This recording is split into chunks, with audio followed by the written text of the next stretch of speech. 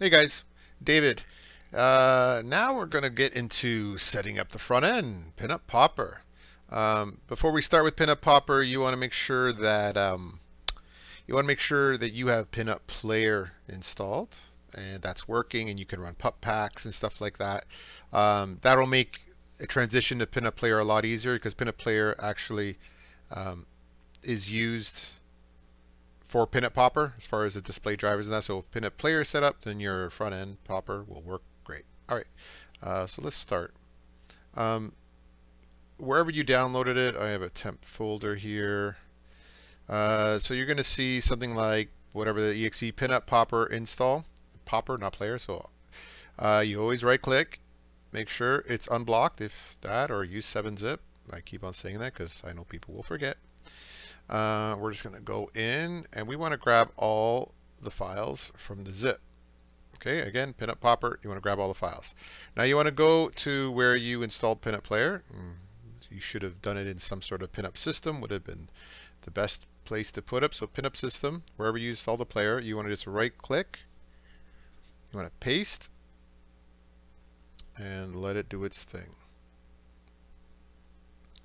A lot of this stuff is just a lot of default media files, but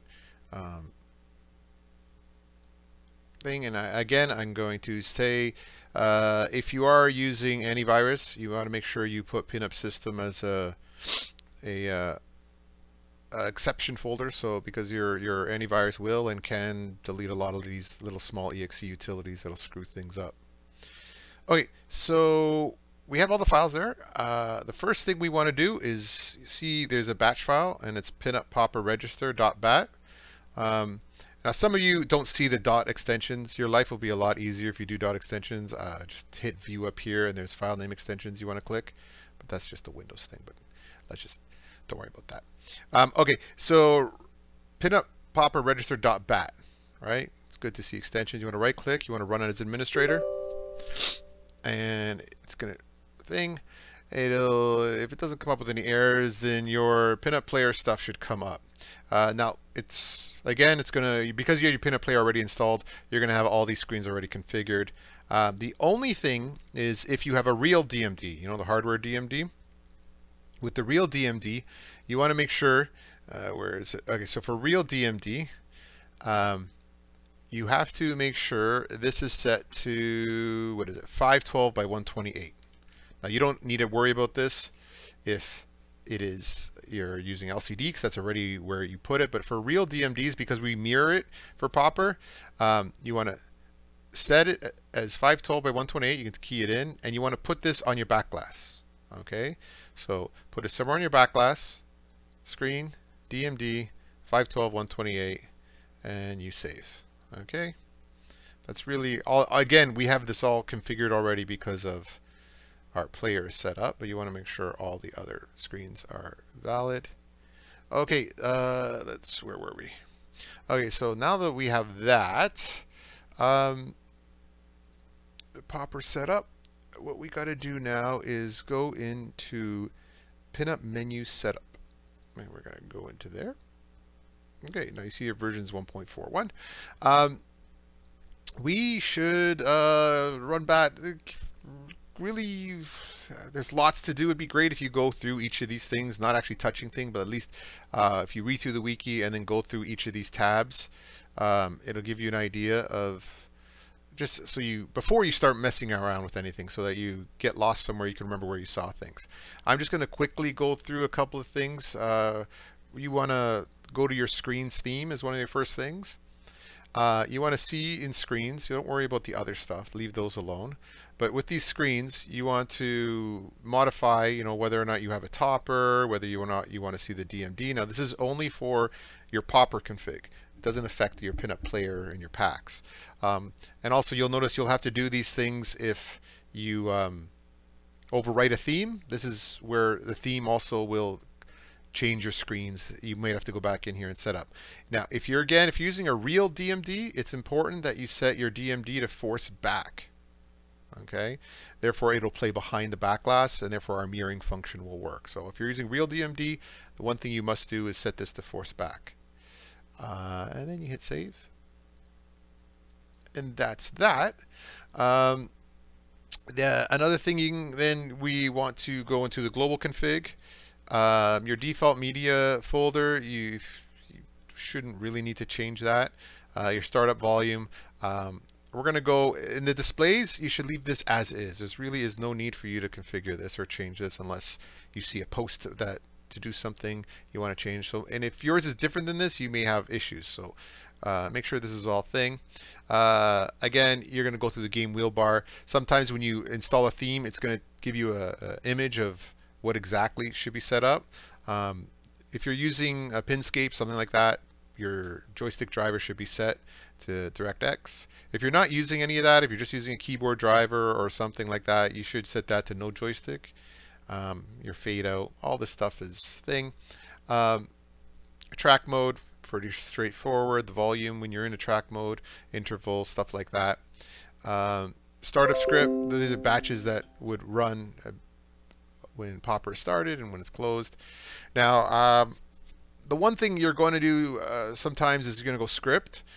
Custom options, if you go look on the wiki, you'll see a bunch of low-level custom options. They're usually like XXX equals 3 and enter YYY equals 1. You'll notice all the other different custom options you have. So now really there's two things you need to set up when it comes to DOF and when it comes to real DMD.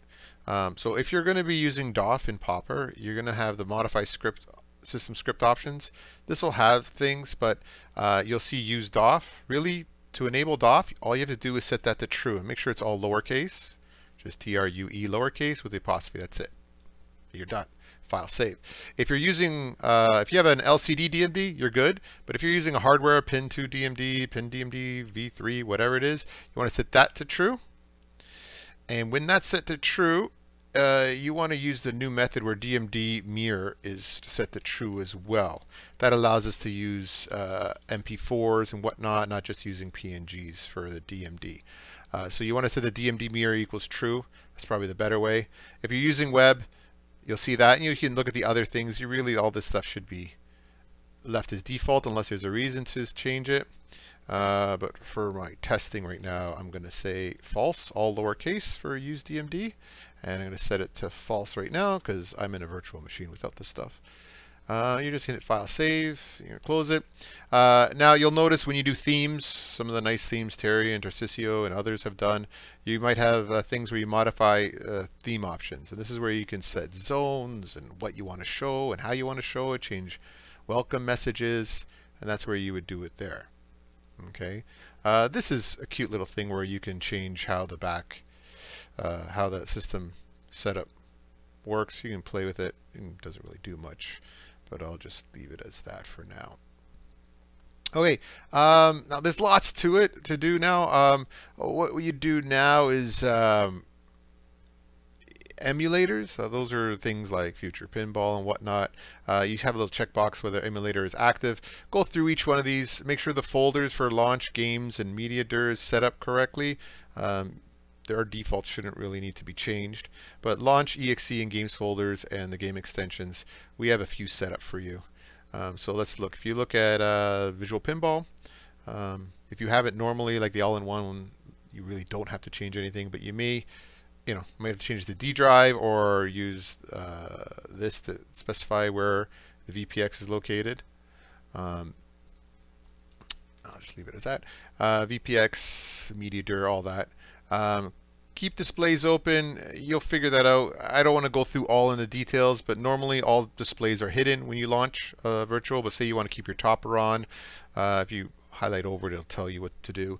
But if you want to leave your topper on and even your DMD, you set that here. You'll notice you'll get some things when it comes to launch scripts before and after. You don't need to change any of these unless you notice that there's some reason to. But all that stuff, you'll learn from the wiki what all this stuff means. So the important part is emulator active in system is important. I think by default, just Visual Pinball X is active. You can add legacy. You'll notice on the wiki there's an easy way to add legacy for VP9 and stuff like that. That's emulator. Controller setup.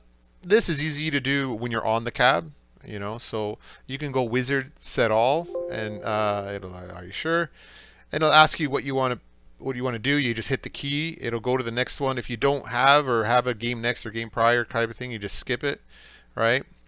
And simple, easy joystick or a key. Now remember, cancel is different than skip or clear. Clear will actually clear it if you set it and you want to clear it so it doesn't work anymore for that particular function. The only thing I would suggest here as a tip is see system menu. Normally you have a key for exiting emulator. It's really good to get your system menu, the one that comes up and says, hey, reboot, restart. Make it the same as your exit emulator. So one button press will exit the emulator. You use the same key when you're in browsing in Popper, and that'll bring up the system menu. So that's just a tip that you should do. Again, backup DB should be done a lot. All it does, it copies the current DB into a subfolder, date stamp, so you can try it multiple times. If you're doing a lot of configurations, a lot of importing, worrying about stuff, just back up to DB. It takes nothing. The DB sizes are very small, usually under a meg for most people. So you can do that. And you know, that's it. I mean, yes, there's other videos on how to detail add to games and whatnot, but if I'll give you like a 2-second games manager, all your games are in here. You do when you're using games, you want to add new games, select the emulator, and you just scan for new games. Oh, look, I found 3 games, Bugs Bunny and X-Men. So I can click on Bugs Bunny, I can control click, hit X-Men, and I can add games to the system. Then when I go to all games, oh look, they're all here. All right, Bugs Bunny, X-Men, and you can see all this stuff here. Lots of stuff you can go through. You can little question marks. You want to see what keep display ons does, what media search does, that kind of thing. You'll notice one of the great things of all these databases that can be imported from the spreadsheet.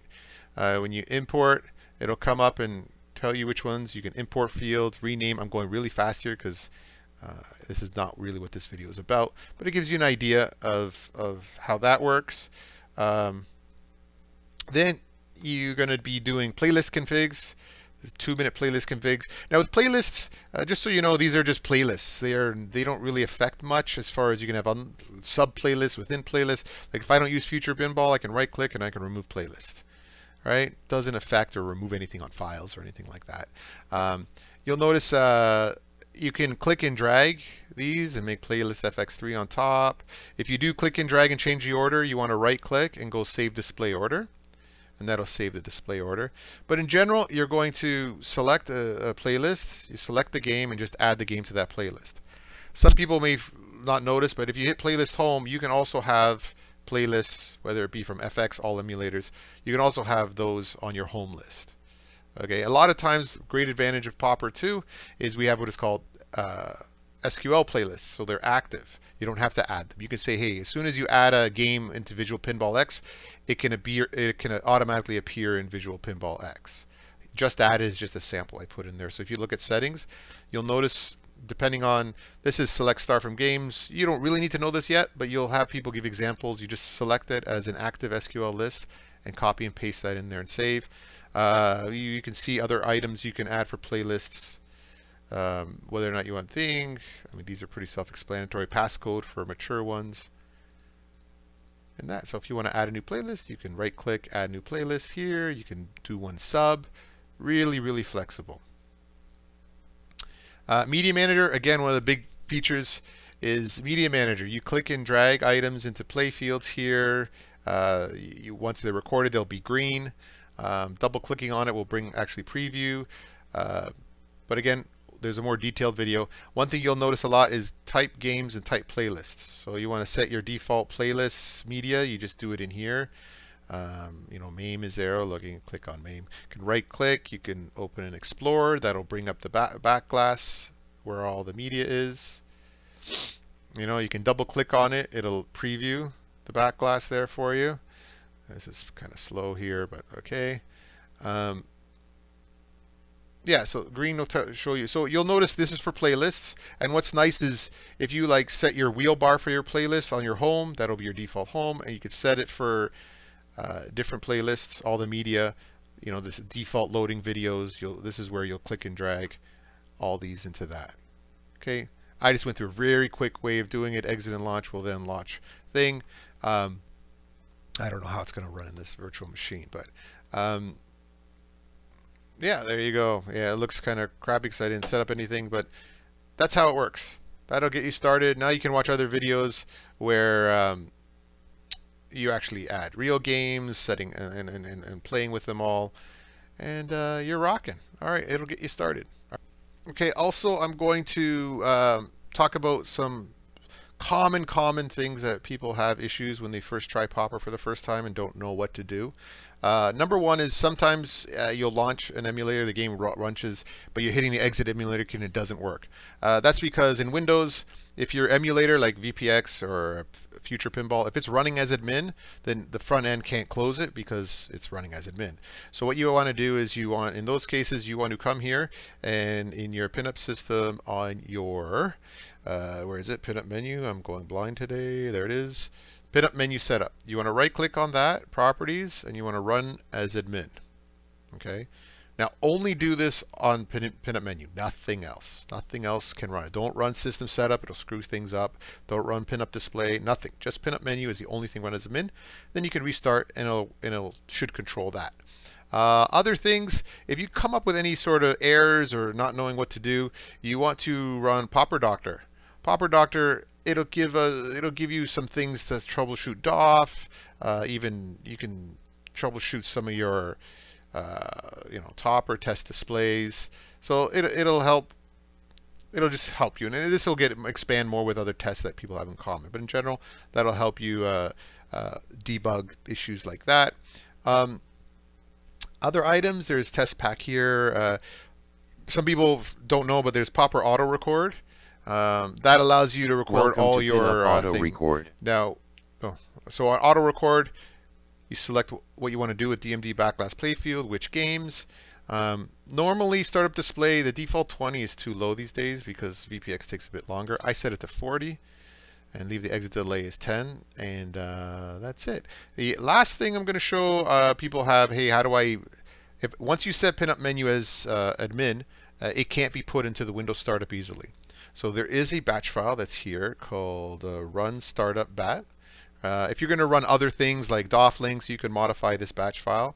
But for now, it just runs Popper. You want to hit copy on it. And then here, you want to do, what do you want to do? You want to run? Sorry, what do I want to do? I want to go to startup. I forget now. No, I want to run. This is silly. I want to run. That's what I want to do. And now I want to do shell : startup. And that will automatically, when you do shell : startup, put you in some startup folder, and you want to paste shortcut. Not paste. Paste is wrong. It has to be paste shortcut. And that will run Popper. You can rename it to run Popper here or whatnot. Again, so you're going to run here. You're going to type in run, and then shell : startup.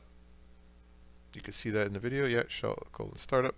And yeah, so I don't know if you could see. Oh, you don't see in my bottom here, but in the taskbar, you want to type in run. The video is cutting it off, but you get the idea for running on batch file. Does start. Alrighty, and that's it for now. See ya.